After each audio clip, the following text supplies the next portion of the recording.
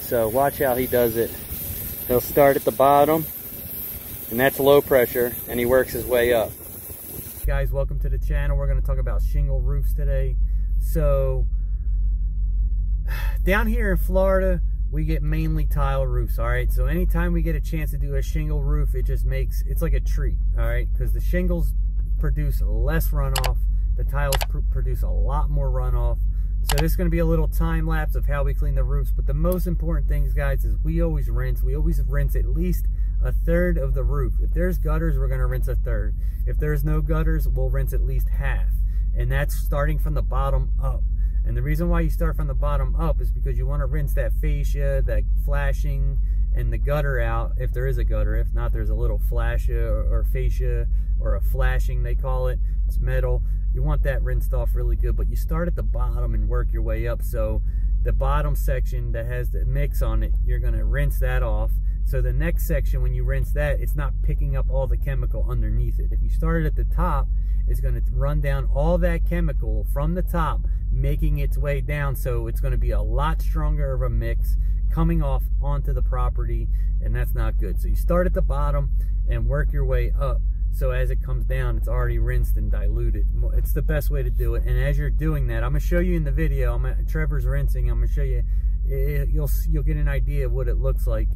But what that does is it gives him a chance to have less of a strong mix coming down on those plants. And when he's doing it, he takes a little bit, rinse a little section of the bottom, then he'll go and rinse the plants really well. Then he'll move on up, then rinse the plants really well. Move up another level. So if you ain't taking, at least it takes 20 minutes. If you ain't taking 20 minutes out of the job to make sure you rinse properly and just rinse all the metal off, the house off, the windows, it makes the roof look so much better right away that, you know, you're silly not to. So basically what I'm saying is, just because the guys, people say the $99 guy destroys the industry. No. No matter what industry they're in, there's always going to be the Walmart of the industry, okay?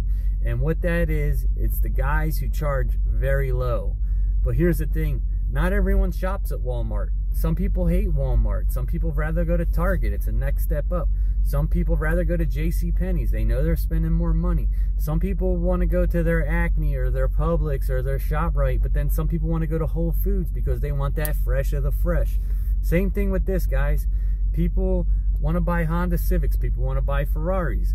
Not everyone's going to go with the $99 guy. The people who destroy the industry are the people who don't take their time when they're cleaning, and they don't rinse correctly, and they don't make sure the property's protected. Yes, stuff's going to happen, but if you aren't even trying to make sure stuff ain't happening, that's the stuff that kills the industry. The guys who don't tape up sockets, the guys who don't rinse, those are the guys destroying the industry, and they're usually the guys not charging them too.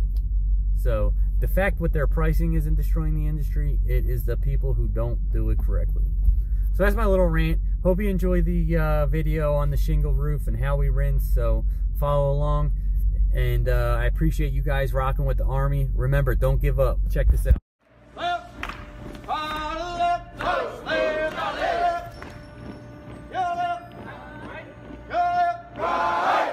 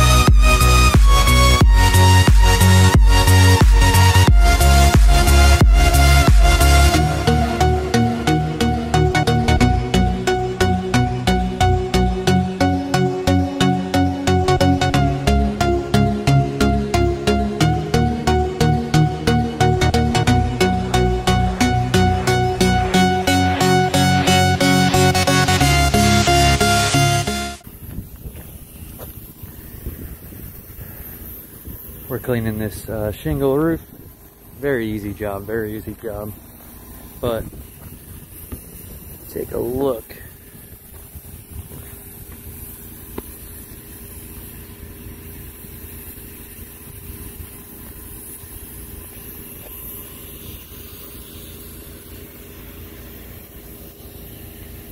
You always got to be careful of neighbors. Alright folks, so I'm going to show you guys something. No reason why people shouldn't be rinsing. It takes 20 minutes. We knock this roof out. While I am up, or setting up even, while I'm even setting up my roof hose, I got my ground guy rinsing. He's rinsing everything. Whether I'm doing the roof or not, I always have someone rinsing the whole area, alright?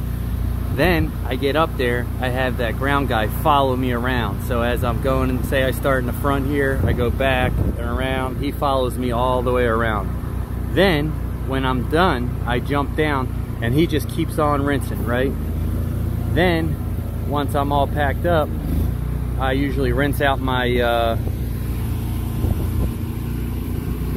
blue hose with water, and what I'll do is I'll stick that in like a downspout, right? Then I'll have the ground guy rinse the roof. Now we're gonna rinse at least a third of the roof, meaning like we're always gonna rinse the gutters out, we're always gonna rinse the faces of the gutters, and always at least, you know, 4 or 5 feet up the roof. This way, just if it rains just a little bit, we're safe because the bulk of the soap is off the roof, and it just looks better afterwards too.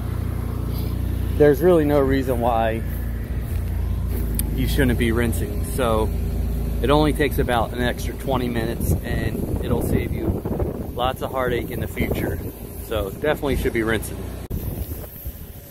So Trevor's rinsing this roof. There's no gutters on this side. So if there's no gutters, we rinse at least half, at least, because what happens if it rains just a little bit, all that soap that you see dripping down right now, all that soap's gonna just go down on the grass, and we're not gonna be there to rinse it. So if it rains super hard, you're good. So watch how he does it. He'll start at the bottom, and that's low pressure, and he works his way up. So that way, if he started at the top, it'd get so, the strength would be so strong. But if you start at the bottom and work your way up, it comes out a lot better, and your dilution is a lot more water versus the chemical. So that's the way to do it. But this roof came out really good. I'll show you how he does it again. Hold on.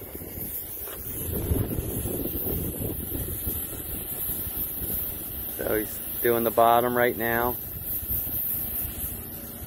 and then he'll hit the ground again.